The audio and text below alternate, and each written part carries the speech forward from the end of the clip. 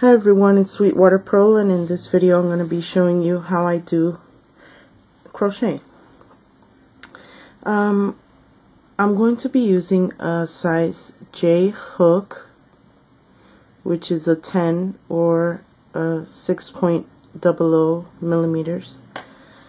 What you want to do is create a slip knot. If you do not know how to make a slip knot, I suggest that you go to my video that shows you how to make a slip knot. So you want to make your slip knot, and I'm going to show you how to chain in this video. You wrap the working yarn around the hook, and you want to pull it through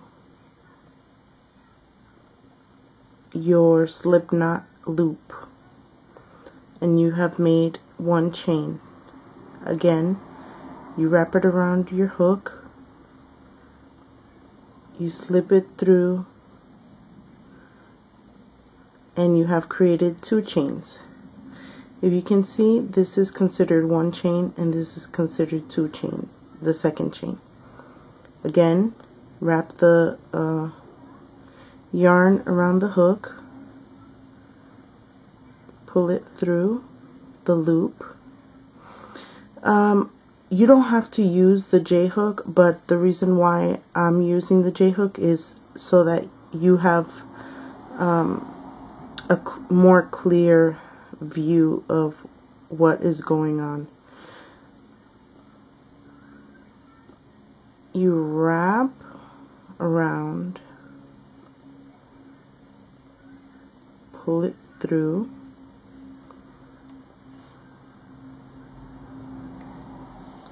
I'm going to turn it sideways so you can see. I'm wrapping it around. I turned it, and I'm pulling it through that loop. You can see they look like a braid or like hearts. So you have 1 heart, 2, 3, 4, 5, 6 hearts. That's how you create a chain, which is your base foundation. It's necessary to have the chain foundation when you start crocheting.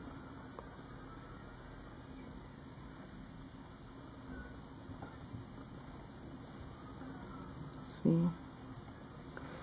Put the yarn around the hook, hug the yarn with your hook, and I like to turn it sideways a little bit, just so that I'm sure that that the yarn that I grabbed onto doesn't come off.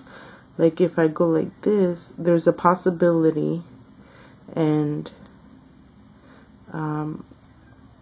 if you're a beginner, it's a great chance that you that the yarn will come off. See, like that. So I like to be on the safe side and turn the hook to face down. Again, wrap the yarn around the hook, pull it through the loop. You want to make sure also that your tension is not so tight, because the tighter your tension is, the tighter your stitches will be. When I wrap for my tension, I usually either wrap it once around my pinky and then my index finger, or just my index, depending on what I'm working on, and it depends on how much tension I want controlled. Usually when you have it wrapped around the pinky, you have more control over the tension. Again, wrap around, pull it through, wrap around, pull it through. Sometimes I like to hold it here because this can come off, and it happens very often with everyone, even the most experienced person it happens to.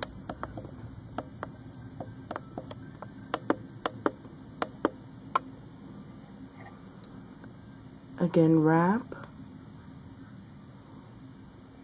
pull through,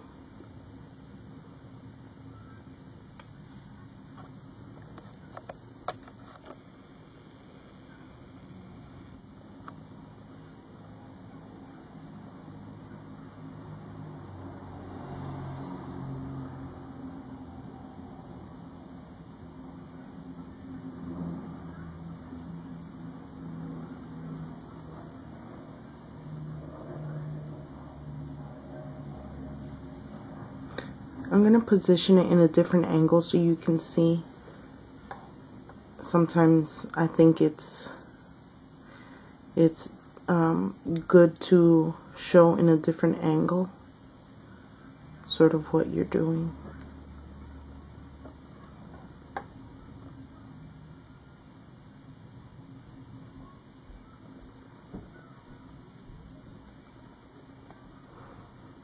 And you just want to continue doing the same. If you're a beginner to crochet, I suggest that you start working with chains, building up a chain foundation, and that's how you get started. Thank you all for watching.